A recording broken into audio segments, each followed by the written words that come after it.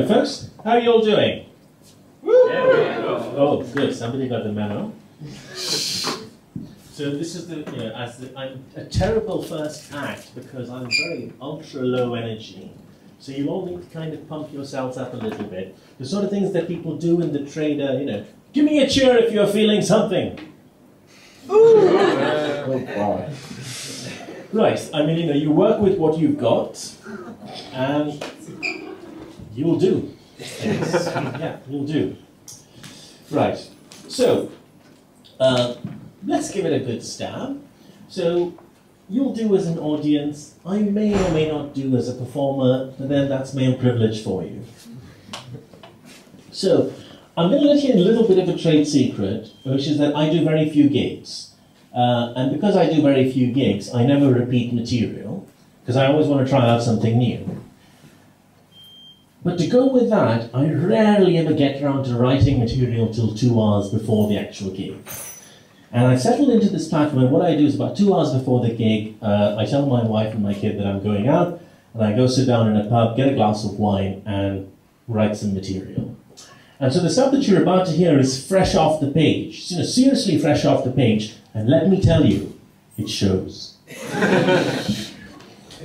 So, while I was sitting in the Haymakers, where I've been since 6:30, so I didn't even give myself 2 hours to write this gig, so you are getting seriously undercompromised on quality here. I was watching the television in an attempt to distract myself from the fact that I had no ideas, and I heard about the collapse of FlyBMI, the airline. Has anybody heard the news? I mean, people are talking of little else in these circles. I'm surprised you've missed out. So FlyBMI is an airline. It's actually pronounced FlyBMI, not FlibMe, because that confuses it with the urinary catheter of the same name. So FlyBMI has collapsed, and they were interviewing a guy on the television because that's all we're really good for. Basically, the world is run by the elite. We're voxpops, pretty much. So John had spent 1,500 on FlyBMI just earlier this week because he travelled for business, and all the flights have cancelled and his money's all gone. And so they interviewed him, and John said, "It's annoying. It's a shame they didn't give us more notice. And now their phone line is dead." And I watched this and I thought to myself, blitz spirit be damned.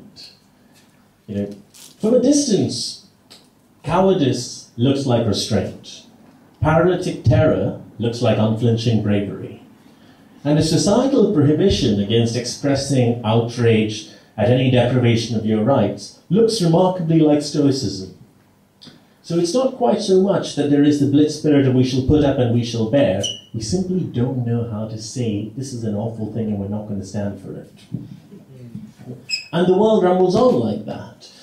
Because 4 weeks from Brexit, John, who is a type 1 diabetic, will be lying on a trolley in a hospital car park. In a parking bay, he will be in one trolley of 8 trolleys that surround the garden umbrella. From the spokes of the garden umbrella will be hanging IV bags. And from the IV bags, fluids will be flowing into each of the occupants of the trolleys.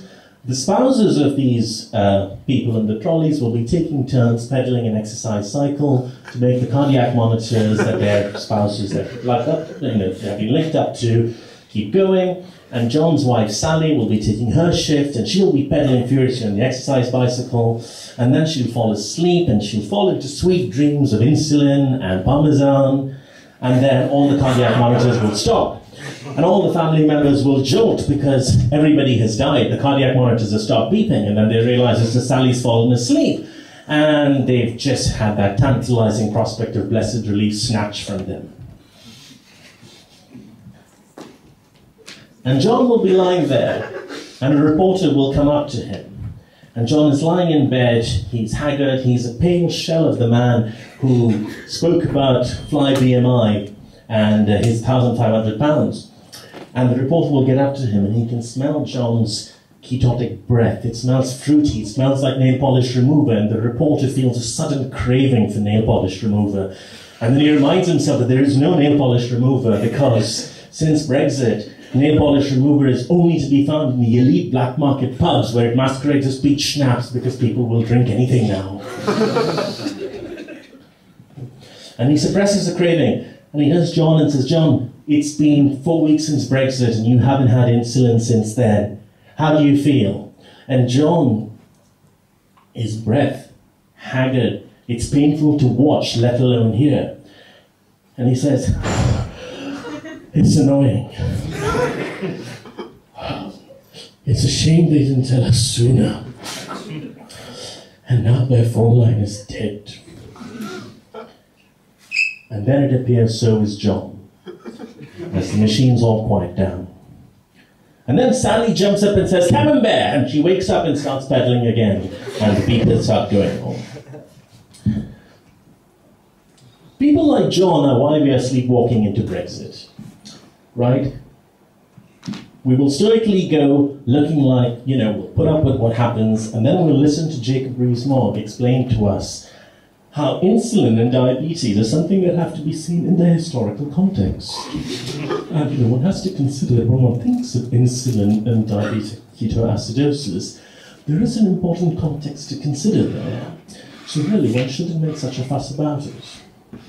And that's probably how we're going to march ourselves into the dark new world of tomorrow.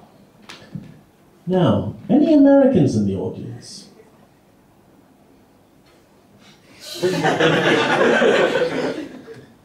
There was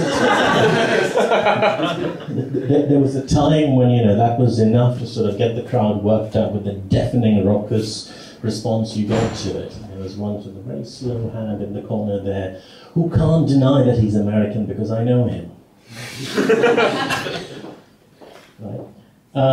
But I think, it's all right. I mean, just because you have an orange bastard, he is your president, but he's not your president. In much the same way as, I wouldn't really want you to give me your shit, but I prefer that to you giving me your shit, right?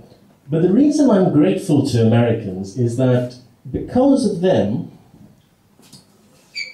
we can still have Schadenfreude.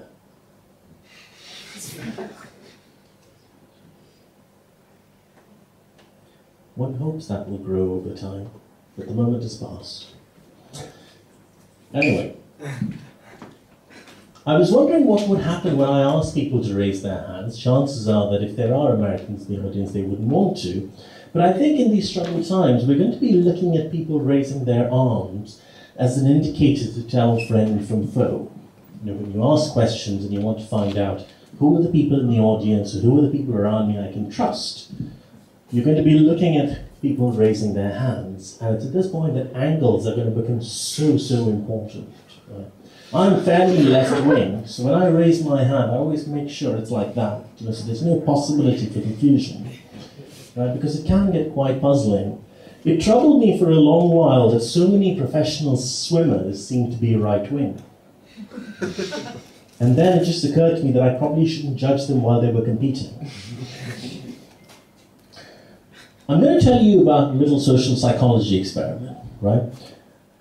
What they did was explore this phenomena called priming. And the idea is that when you give people particular ideas that put them in a particular mindset, you can get them to take on other characteristics and other viewpoints of that mindset. So you sit a group of people down and you talk to them about immigration, you talk to them about welfare and benefit fraud and so on, and you can get people exercised about those things. And then they will betray their actual prejudices in other fairly simple ways.